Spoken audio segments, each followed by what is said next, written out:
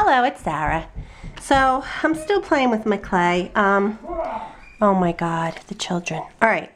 So what I've done so far is and I have a feeling this is like 3 different blues that I mixed together. I put it through the pasta machine at a number 5. And I have a feeling this is Sculpey, a lot of Sculpey clay, which I just posted the video 411 on Polymer clay. For those of you who are interested in just kind of getting an overview of the different types I use and how you bake them. So anywho, this is a bit soft is what I'm finding, but I'm making an ATC. I decided I'm going to make a 3rd one of these. This is the pattern, the style I'm going with. I'm going to use this as my inspiration. It's actually a tile that I created last year sometime, but it's bigger than an ATC. So I'm going to make it officially an ATC size, and I just use this little piece of card as my template. But the first thing I want to do is put some texture. I didn't put texture on the first one at all.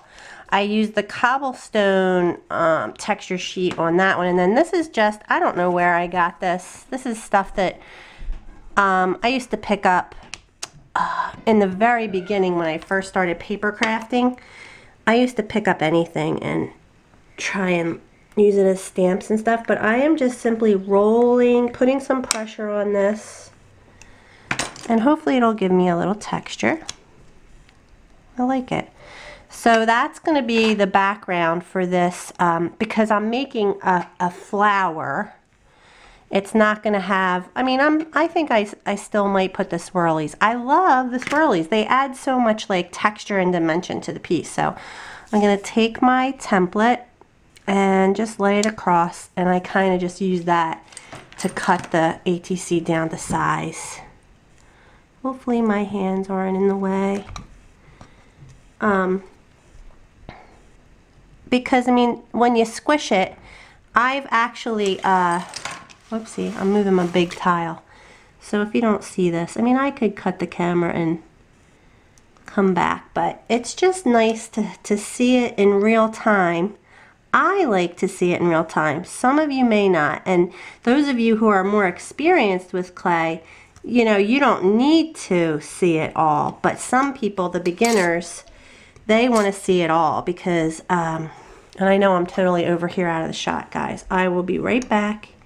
I am simply cutting around this template to get this to be a 2.5 by 3.5 piece of clay. And then I'm actually going to put it on another piece of tile. This little, I guess it's 4 by 4. Let me see if I can peel this up. I should use a blade to kind of go under. I think I got it. Okay. I'm going to put it on this little piece of clay because then I can move it around easily. And it got a little distorted. It's not perfectly square, actually. It looks a bit wonky, as I like to call it. Yeah, like up here, I'm going to just take a smidge off right here. Square it up a bit, all right?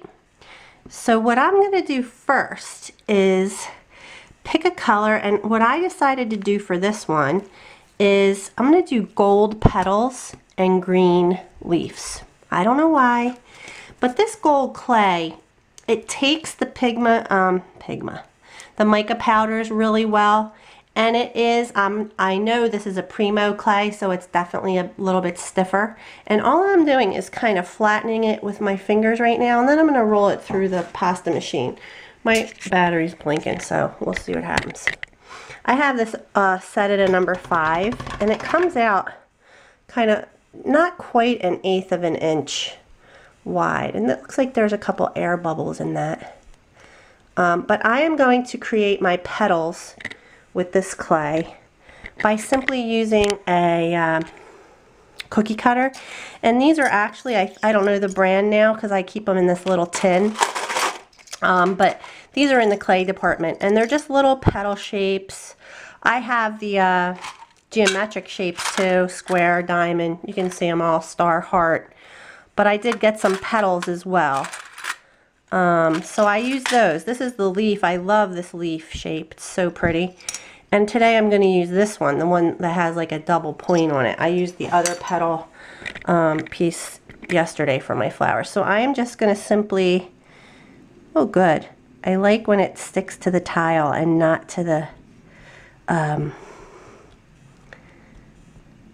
cutter. So how many is that? Let's see. 1, 2, 3, 4. I need 7. 1, 2, 3, 4, 5, 6, 7. All right, good. So then you just take that, and I'm going to use the rest of the gold clay to make my accents, so to make swirlies and little doodahs. I don't have real names for anything, so I call them swirlies and doodahs for right now. So let's go back to, I'm going to try and do this here so you can see everything I'm doing. I'm debating if I want to change my battery because it is blinking. I'm going to also be using one of these gems, which I love, and I don't remember where I got these, but when I did mosaics, I used to pick up, and I might have ordered these online, but they're flattish. They're not flat backs. They're definitely rounded on the back and front, but they're flat. So I thought these would look pretty for a center, for a flower center. I think I'm going to use this one specifically because it's got the most green. But I used the Millefleur yesterday. That is like a Millefleur flat back, and then I used a bling. You just got to make sure they're glass or you're going to have an issue. Sometimes you don't have issues if it's not glass or if you use plastic, but it's safer to try and use metal or glass as your accent pieces.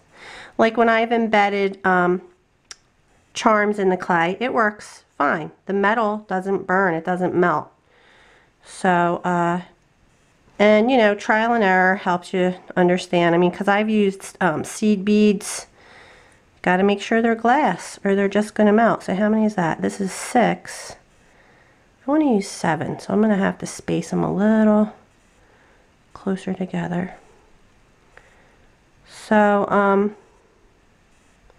3, 4, 5, I am not getting a good, got to go a little wider.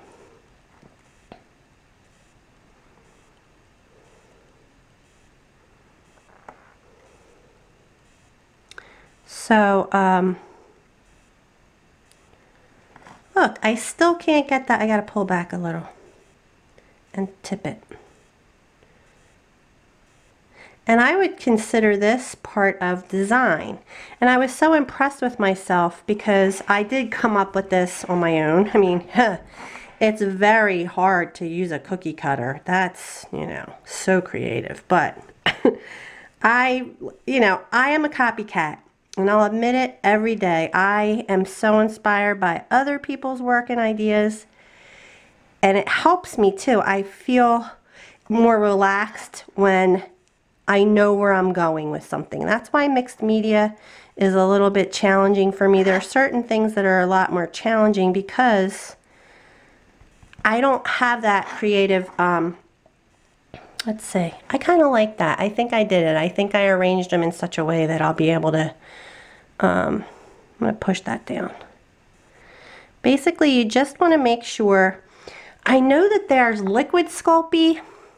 I have used glue myself as well, but this generally I don't have an issue. It adheres pretty well. Like I think this swirly that's on this gem, I probably did use glue because these have come off. I mean, if you think about it, there's nothing for it really to adhere to. It's glasses, I mean, it's a bit of a porous, I don't know. And I did sculpt these petals with one of my tools, so I think I might try that again. I like it. I'm going to do the leaves like this, and then we'll just see where it goes. We'll see if I continue to copy that or if I take it in its own direction. But that looks pretty, and I'm liking the gold clay a lot because I'm going to also stamp, I forgot to do that, but I want to stamp Explore. So I'm going to go away and come back, and I'll have some more pieces ready to go. Okay, so I've cut a couple of leaves. I've stamped this Explore stamp, which is an Inkadoo set that I got, which I love. Has different words. Push that into the clay, cut it out, and I'm figuring out now where I want to place these. I kind of want to go with this design here that I did with the stem, but the way, well, I like to place the stem between the petals. So it's kind of at a certain angle here that I'm not really thinking I'll be able to put the leaves the way they are on there. So let's see what I can do. And I have to kind of stop myself now from rolling this snake out too thin because I'm so used to doing the applique really tiny. So let's see. I'm going to put, if I go there, yeah, I think I'll be able to fit 2 leaves that way. Yes, I can. That's awesome. I wasn't sure that I was going to be able to fit the 2 leaves, and I would like to have 2. So I think I am. I think I'm going to put it right between these 2 petals, kind of stick it down there. Oop. See how I like to turn the piece? It's just much easier when you have that ability. And you know what, I'm going to use a little, just my ball tool. Give it a push. Kind of get it in that. And you know what? Do I want it to kind of come off? This is all part of design, you know, like, this is why I'm a copycat. To be honest with you, I don't like thinking about this stuff because I can't make decisions. Like, even when I'm shopping or whatever it is, I just take too long to make decisions. I don't have that set likes and dislikes. I am very easy, like I kind of like, it doesn't really matter that much to me. I don't have that strong of a like or a dislike for things sometimes. So to make the decision on something like that doesn't even matter really. You know, I mean, it really doesn't where you place the leaf. It's not that critical, you know. I'm actually going to change that and get it. I'm going to have to cut the tip off, but I just like the placement. Some things, see, I mean, I don't know. I think it doesn't, but then some things do matter to me. So when I follow a pattern, I just feel more comfortable. I just like it. It's more relaxing, honestly. So that's kind of part of it too. So now I've got my little stem, my leaves. So pretty much that's the ATC right there. And I'm loving the way that gold, I just love the metallic clays are fantastic. So now I'm just going to do kind of what I've done over here. I like this swirly on here, but this is a decorative bead as it is. I could just put, I think I might put little dots around the center or something. We'll see. But I am going to roll out this clay kind of thin now and try to decorate the border. These two I did a dot border. You see those dots? But I used the swirlies as part of the design. So I'm thinking I can just wing this one. It's not a true set. You know, I mean, it is a set, but it's not. It don't have to be exactly the same. I don't know. I mean, I didn't design the criteria for a set, really. Who knows? All right. And as I showed, did I show this? Yes, I did show this in the bottle tutorial, but when I do a little, I call them swirlies. I don't know what else to call them. It's a swirled piece of clay. I basically just wrap the clay around itself. So I like to get it really rolled out thin. And then look, this is swirlies in the background, so it's going to be weird to... no, I didn't want to do it in gold. Damn, I rolled that out so nice. I mean, I didn't want to do it in green. I want to do it in gold. Maybe that'll be too much, though. But you know what's good is I can use the mica powders to change the color. It kind of looks good the way it is. So here's what else you would do. Why don't I do this while we're at it? I have these. This is actually a Sculpey tool, I believe. But let's see. I'm going to do my leaves. I like to do a little work, like a little detail work on the leaf to give it a little bit of realistic texture, right? And you just kind of draw like you would with a pen, just pulling this little tool into the clay. So that looks good, gives it texture.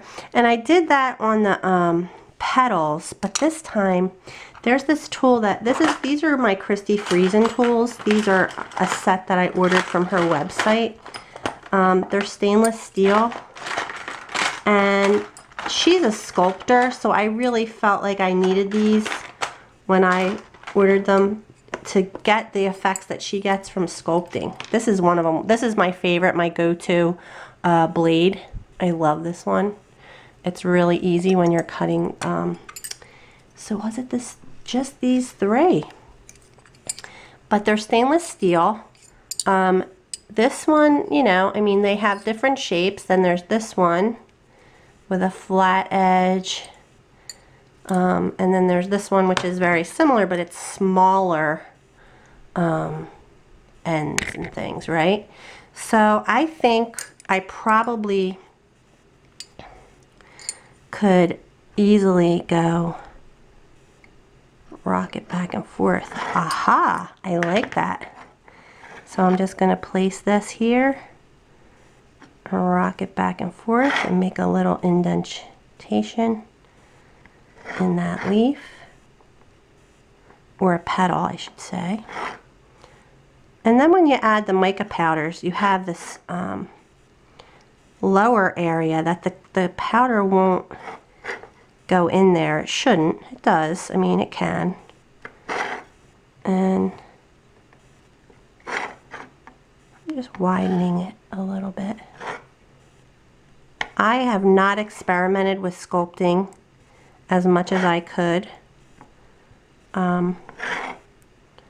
So I may have to be trying. All right, this is looking good though. That really looks cool. It really looks cool. I'm happy with that. So basically this is it. This is my ATC. I'm gonna probably play around with some swirlies and stuff. I did them on the bottle tutorial, but maybe I'll just show you. See, I'm not sure if I should have used that swirled background then, because it seems like I've got too much of that going on. It's maybe too much of a good thing. I love them. I think they add, I said sweetness in my last video, because I do. I think they're just happy for some reason. They make me happy. But they add texture and movement. That's really the adjectives I should use. Because like so, all right, say I just put this down here. I let the clay do the work. And then as I wrap it, and I like where it's going, I tap down and let because it is a round piece of clay, you have to, and I think I'm just going to let it go off the piece right here, because that's kind of the technique I was doing. I think I got this from Chris Capano, or Chris Capano is going to teach at the, she's doing a class, a Suncatcher tile for Polymer Clay Adventure, and anywho, I'm thinking this was one of her techniques. So I'm going to go away and I'll play around a little bit and I'll show you what I come up with. All right, be right back. Okay, so I'm back. Liking the swirlies. I think that's good. That's what I was going for. Now, this other piece has these little balls of clay for texture, and I'm going to do that too. I have a feeling I did this with a pen, the tip of a pen, like a ballpoint pen. I think that's what I used. I don't remember. Okay. So I'm just going to add these definitely at the ends of some of them. Let's see. I want to see here. Let's see. I think I just used my fingers to kind of push them down. That's what I'm going to do. I like it because it well, lets the clay do the talking. It's not I don't need to make a hole in it or add anything to it. I'm just gonna put them like that. I like that. And it's a little different from the other pieces as well. I guess one right in the corner, maybe two. So they're each of these three, the other two are a lot more similar.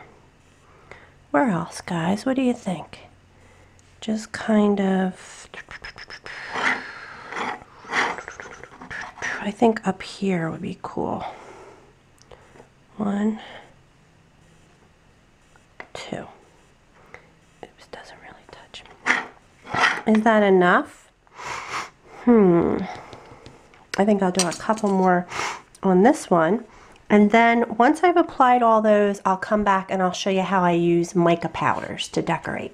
Okay, be right back.